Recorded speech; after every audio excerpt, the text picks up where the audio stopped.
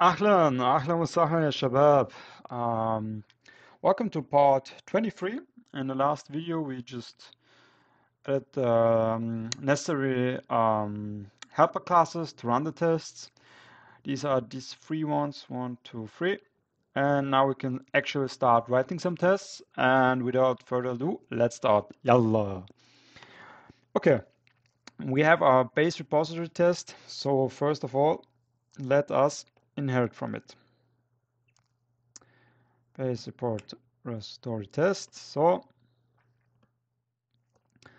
good. Next thing, we need some constants. As you might remember, we have these resources and we have to somehow link to it. So because that here the test folder has full access to the resources, we just have to provide the names. And for that, let's just create some constants. But let me just copy paste them quickly. So I have it here. Okay, now we have them. As you can see, here just have constants for the name of the JSON files, of the JSON files, not JSON. As you can see here, these match exactly with those here. Yeah.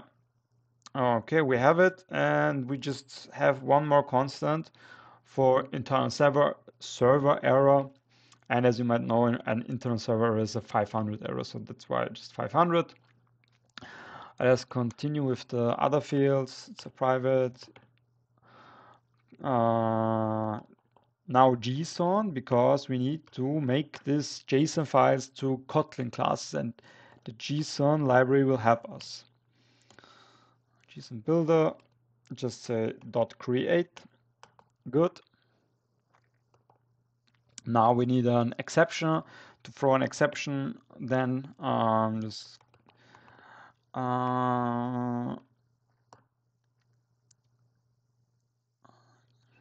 so let's instantiate it.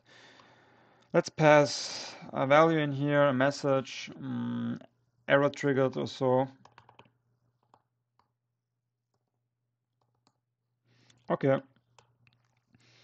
Next, we need to test the post, the create endpoint, the post endpoint, and the patch for update. We need again our models, task create request and task update request. Let's just create some constants in here, some fields in here. So private create request task create request. Now we have it. It's nice. Okay, let's start giving some description. Let's say, yeah, my favorite topic by hummus is reminder set is true. So next one is task open. Okay, let's set it true as well.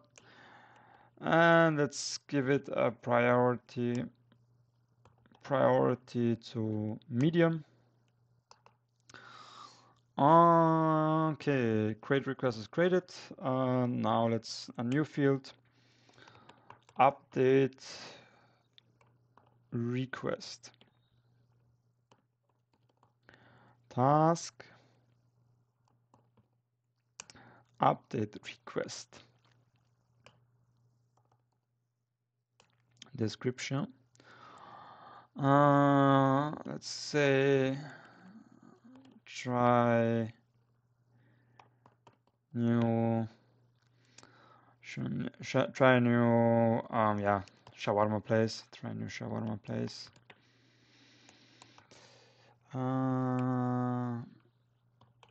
Okay, is reminder set. We can say to false. Is task open? We can say null. And from the priority, we can say, let's give it a priority, say low. Okay. Next field, let's go to the next field. Private, late init, the task API of type task API. Okay. And now we have our object under test. This is our repository we are testing. So private late init var object under test. This is the actual instance we are testing. Now for the repository implementation, just the task repository. And now for this tutorial, we also need for marking some things for the exceptions. We need mock task API and a mock task API. We need that to mock an exception.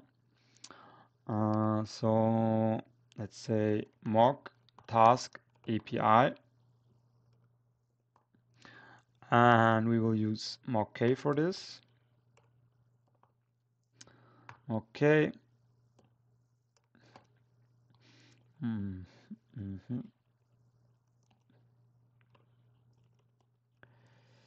Okay, implemented. Okay, and here we have to provide the type, the task API, of course. And here we say, yeah, we can say task repository. I mean, let's call it mock task repository because it gets a mocked instance. Mock repository is equals to task repository implementation, and here we can pass, as you can see, we need a task API. Say, give it just a mock task API. Okay, it's good. So next thing, we need the setup method to override setup. Where it comes from, let's go to super. As you can see, it's from our base repository test where we inherit from. So, but we need some things here. We need an actual instance of task API, the actual under quotes is equal to, and I will just copy it out from where we already have it. No, sorry. Networking, it was silly me. Again, wrong directory. We need all of this, but we will tweak it a little bit. No, we don't need, luckily we don't need the client. And here the most important thing, the base URL. We don't give it the actual URL, of course, because we are not doing actual HTTP requests or fetching some data. We have a mock web server. It comes from base repository. And this mock web server has a URL for us. And normally we don't care about the URL, we just type in a slash and that's it. Okay. Add converter factories, okay. This will be needed for the list. This is so we can fetch a list, and otherwise that's good. Okay. But we need one more thing. We have the object under test. It's not initialized yet. We will initialize it now. Task, repository implementation, and guess with what kind of instance it gets, this object task API. Okay. Now we have done a little bit more of setup things. And I think we can now start with the actual testing. Yeah, I just hope it's not too much right now. I would suggest I will just clear this not used things. So this is basically the setup structure of our task repository implementation test. But I think I will do the actual testing in the next video because this video is already also getting more than 10 minutes, a length of 10 minutes, and the testing I want to explain properly. So see you in the next video, and ila liqa ya shabab.